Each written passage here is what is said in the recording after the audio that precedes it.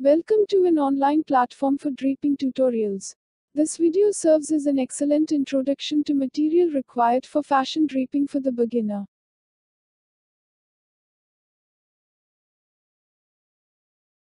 This is a dress form. Dress forms are available in all standard shapes and sizes for both males and females. They can be purchased with detachable arms and detachable legs for draping or drafting pants.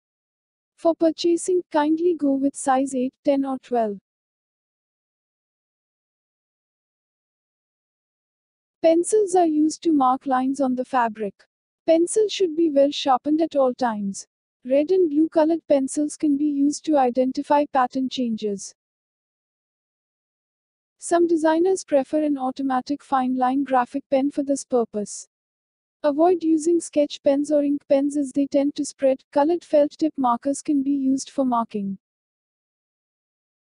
A 9-inch good quality fabric cutting scissor are recommended. They must be kept well sharpened. These scissors are designed differently both for left and right-handed person. Measuring tape should have a smooth surface and be clearly marked in inches.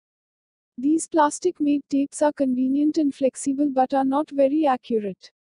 Store them properly to avoid stretching of the tape. This is a grading scale. It's a clear transparent plastic ruler of 18 inches by 2 inches.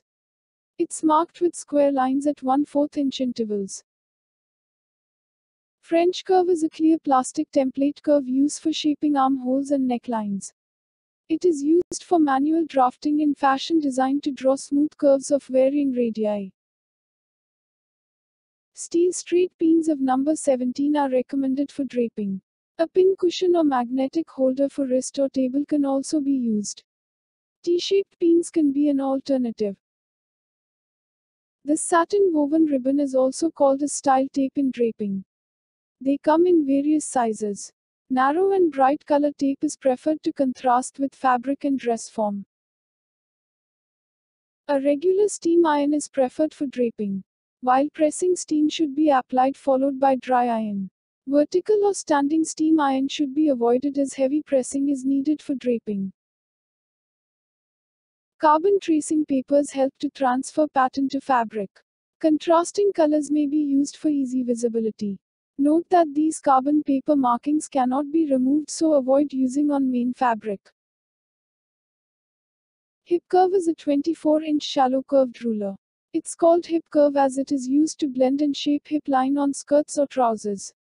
It also shapes hems and lapels. Tracing wheel are of two types. This one shown in picture is having small spikes and is used to transfer fabric pattern to paper. Other one is blunt and used on carbon paper. L square or Taylor's square is a L-shaped ruler with two arms that form a 90 degrees angle. It measures 24 inches by 12 inches. It measures ruler and perpendicular lines simultaneously. Muslin is a plain woven fabric. For beginners, a coarse weave of medium weight is recommended. Lightweight muslin is used for soft drape, whereas heavyweight muslin is used to drape tailored garments like coats and suits.